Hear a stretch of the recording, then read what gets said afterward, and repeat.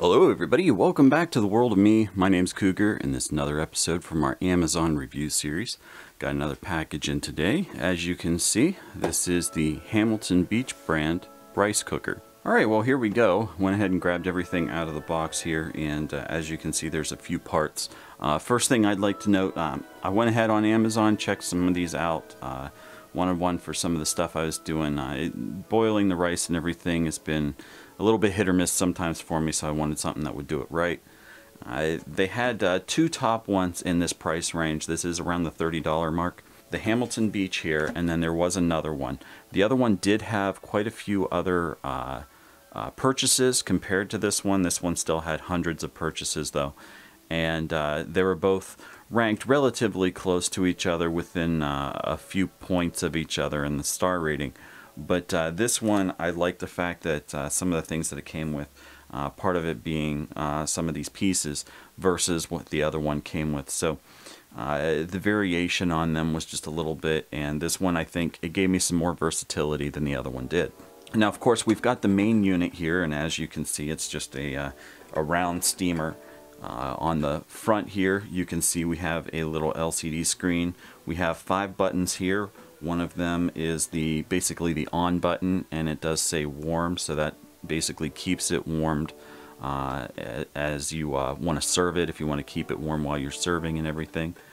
Then there is one for white rice, there's one for whole grain, there's one for hot cereal, and then there's one that just says steam. And then it does say hour and minutes here on the side with a couple little LEDs that light up, and that will of course tell you how long everything is going to be cooking. Now if you press the button right here, that does open it up, and you can see there inside just a very basic kind of thing. It's very similar to basically a crock pot or a slow cooker. You do have a steam vent right here, and on the back it has a little drip catcher, and it's just a little tiny kind of formed cup type thing, and it will help to catch the steam, especially like when you go to open it, it wants to pour off the lid and down the back. I'm sure that's probably what that's there for, is to kind of help eliminate the water runoff on the machine itself. Now of course the few things that it comes with here, it comes with of course the main cooking dish, or whatever you want to call it here. It does have some measurements. You can see it here on the outside, but it's meant to be read from the inside here, and it goes up to 0.8 liters. It's set for 4 cups. Now the 4 cups will equal out to 8 cups of cooked rice when it's done. So there's basically the size there. It does say max on the opposite side, which is basically the max fill height. You have your rice spatula, and it's just a simple plastic one. It's, you know, reasonable and usable. I would say, you know, it's not a nice bamboo one or anything like that, but I'm sure it would definitely do you in terms of serving and whatever else. And then you've got your little kind of steamer tray right here. That's the kind of thing that really put it to me buying this one. So anyhow, yeah, we put the main piece in, and then we take and we can put the little steamer tray or the rinse tray in on top.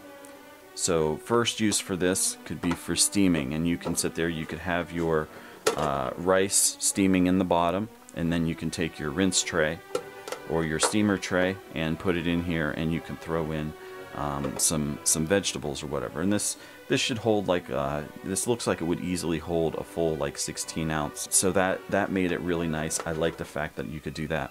The other thing is this does have obviously very small holes. It has slats in the side, or slits I should say, in the side, and it has very small holes on the bottom. And the reason I like that is because generally you rinse rice before you cook it, and so you can take and put your rice in here, you can rinse it all out, then you can dump it into your main pan, put whatever it is that you might want to cook on top there, and you have the whole thing closes up put your time in and kind of a set it and forget it kind of thing. Alright everybody, so we're here. I've got some rice in the cooker here that I'm going to be making. It's plugged in. So all we're going to do is hit the power button here.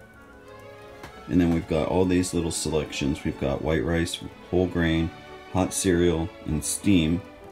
We're cooking white rice right now, so we'll click on that. It says that it's going to be 45 minutes. And then make sure our lid's closed there.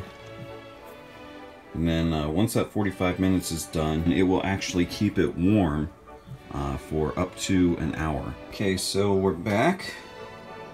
It just finished. It literally just hit 0 here. And if we let it sit for a little while, yeah, here it says warm. So now it'll go into the warming stage. But let's go ahead and take a look inside. Whew.